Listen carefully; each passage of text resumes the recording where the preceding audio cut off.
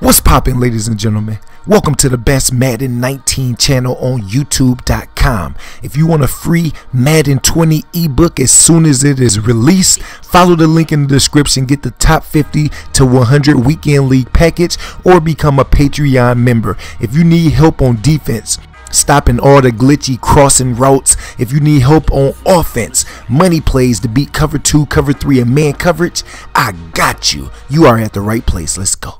What's up, gamers? Thank you for checking out my video. Today we're gonna go over a few things to help you get prepared for Madden 20 at release. So we're gonna go over user tips that I would personally use, and we're gonna go over passing tips. If there's anything goes that you might think that you need help with, let me know in the comment section right now. Drop a like on the video.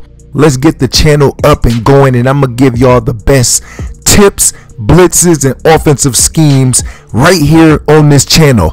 Also, in the link in the description has my Patreon channel, so that would be the even deeper, in-depth breakdowns. So the first thing that you can do, if you have Madden 19, Madden 18, your user tips from any of them would not translate over to Madden 20. In Madden 20, to get prepared right now before the game is released, is learn to stay in your zone. Learn to play your assignment.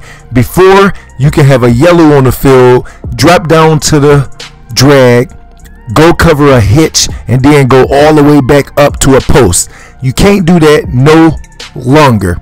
Now linebackers can't even reach the ball 90% of the time. So if it's 10 passes and you are using a linebacker, 9 out of 10 times you won't be able to reach them. You will have to substitute a safety in, and he has to hit the trait thresholds in order to be able to even come down with that pick. So on defensive side, practice staying in your zone. So if you go into practice mode in Madden 19, play your zone. Just bait the person into throwing it into your zone. So I would take off 3 to 4 yards out of my zone, leaving that open, and then shooting back to where your zone at. Because in Madden 20, when you play the Drew Breeses, the Tom Brady's, all the pocket passers, they got real good precision passes, inside leads, low balls, dots to the outside, dots to the sidelines.